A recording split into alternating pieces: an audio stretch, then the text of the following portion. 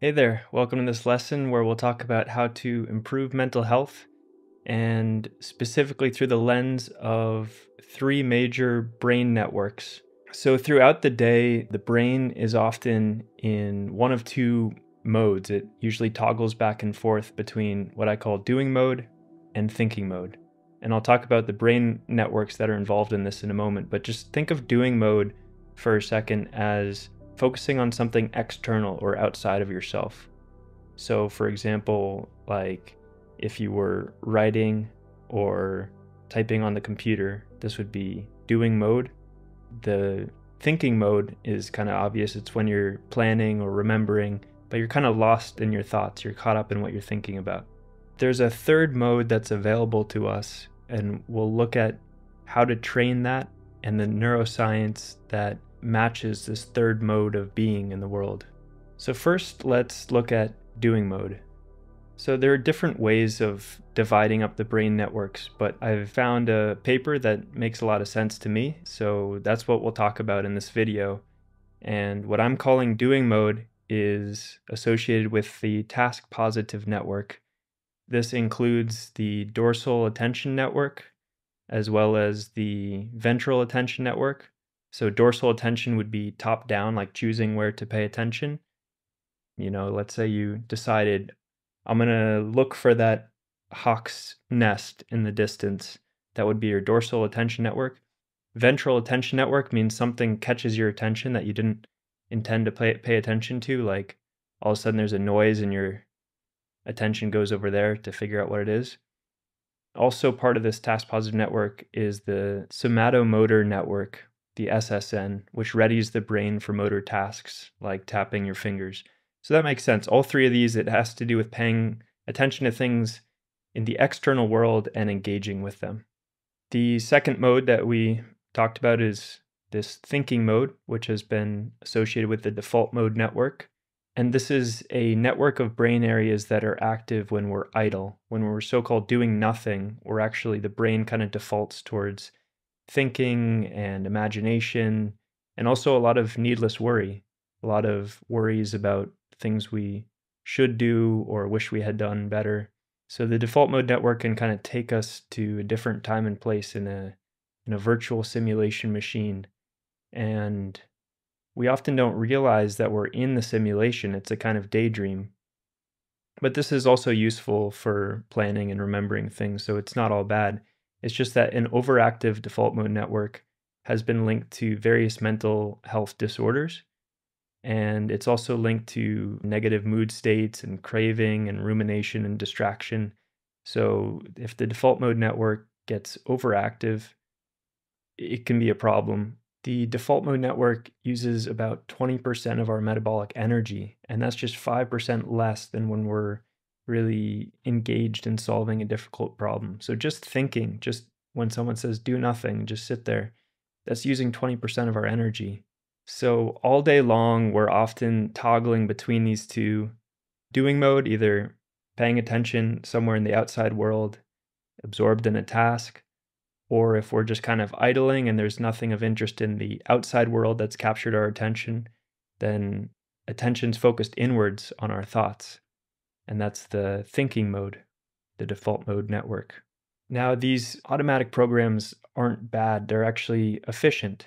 The brain is trying to do things efficiently, and so it runs certain scripts about, when it sees this, react this way. And if not, find the most worrisome thing to think about and try to solve that problem internally. The problem is that when we're not aware of this process, it can be very maladaptive, and we can waste a lot of energy and a lot of cognitive resources and basically wear ourselves out thinking or performing habit patterns that we would rather not engage in. If much of our day is spent living on autopilot and toggling between doing mode and thinking mode, then how much decision do we really have in our lives? We're kind of being led along by these programs that are playing out subconscious scripts from previous reactions to the world, and this doesn't give us much choice in the kind of lives that we want to lead. And here comes the third mode that gives us a lot of freedom, and that is what's called the Frontoparietal Network. And it's this key mental muscle we've been training in this course called meta-awareness. So meta-awareness has been linked to the Frontoparietal Network. And it seems like this allows enhanced connection between the other major networks in the brain. It can monitor and integrate a flexible shift between these other networks and allow us to pay attention where we want, so we could think thoughts, we could be aware of our thoughts without being sucked into them. In other words, we could decide to consciously imagine or problem solve. But then we might choose not to worry about something and instead direct our attention towards the beautiful sunset in front of us. It's basically what gives us some semblance of control over our minds. This is also useful when we have a lot going on in our lives. So let's say you're trying to drive while also talk to your friend, and you want to be present for your friend in that conversation, but also pay enough attention to the road where it's safe. In this case, it seems the frontoparietal network would come online to help us be aware, kind of like stepping outside of the mind for a moment and just choosing where we want to, how much attention do we give to the road, how much attention do we give to our friend. It gives us that sense of flexibility. And the frontoparietal network has also been linked to what's called lucid dreaming, where someone becomes aware that they're dreaming inside of a dream. And this is part of the evidence that it relates to meta-awareness, this ability to observe our minds. Meta-awareness is the main skill that we're training in the meditation practice. In fact, there's over 300 different types of meditation, and all of them, I would say, either all of them or almost all of them use some type of meta-awareness, because it's this ability to become aware of our minds that we're training that I would say almost defines a meditation practice. And then you can choose like what to pay attention to or what qualities of mind to train.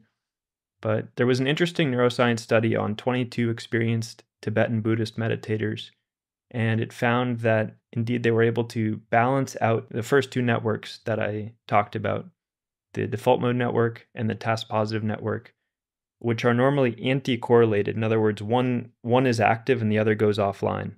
So like, you're either engaged in the external world or you're lost in your thoughts. It's one or the other. But it found that there was less of this anti-correlation when the meditators were in a state of non-dual awareness.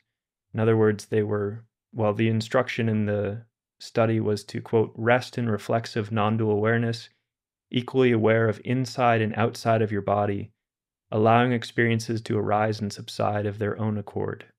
So the fact that the task positive network, the doing mode, and the default mode network, the thinking mode, were not competing with each other suggests in this study that maybe the frontoparietal network and the meta-awareness that was being cultivated in this practice allowed the two to come into a more harmonious balance. So that agrees with meditator reports that like somebody could be aware of their thoughts while they're thinking them and also be doing something, and there's just kind of this awareness of everything that's happening in the mind without getting completely lost in one or the other. That's a skill we can train with practice. And in fact, this kind of mental flexibility to be able to skillfully and consciously toggle between which modes of being we want to be in is, I think, a key skill that you develop as you train the mind. So like we could use thoughts when we need them. And then if we didn't need to be thinking a lot, we might just be in kind of a being mode and just sit there resting, enjoying, or we might decide that we want to, pay attention to a beautiful view in front of us and pay less attention to our thoughts. And so in this way, there's kind of this ability to not so much try to control or eliminate thoughts, but just use them as tools, and likewise use our attention as a tool rather than having it kind of dragged around to whatever seems most important biologically to our, attention camera. We have this broader awareness, the meta-awareness enabled by the frontoparietal network that gives us some semblance of broader control over the system. Though this is theoretical, There has been a study where the results indicated that after 1 month of mindfulness meditation training, there was increased interconnectivity between the major networks in the brain. And a meta-analysis found that mindfulness training, when compared to control groups, had increased cross-network connectivity. So whether this exact theory is right or not, it does seem like the brain is just becoming more generally integrated. So as always, I'll try to tie this back to the 4 R's, which are our main kind of mental bicep curls that we're doing here to train the mind. And we do so by first recognizing when we're caught up in one of these two modes of being, either thinking mode or doing mode. And when we do so, this gives us a chance to release. We release our attention into this broader meta awareness where we can now be aware of our thoughts and what we're doing, and we're not completely fixated on some part of our experience. And then we can relish. We can relish in this kind of balanced meta awareness and remain with it as long as we can until inevitably we get caught in doing mode or thinking mode, and then we just use the 4 R's again. In this way, we're training the mind to have more awareness, and we're changing our lives because that awareness is used throughout the day to make positive and wholesome decisions. So the daily challenge today is to at least once to recognize when you're in thinking mode or doing mode, and then shift gears into this kind of being mode, into the frontoparietal network. And I'll see you tomorrow for another day of meditation, science, and bliss.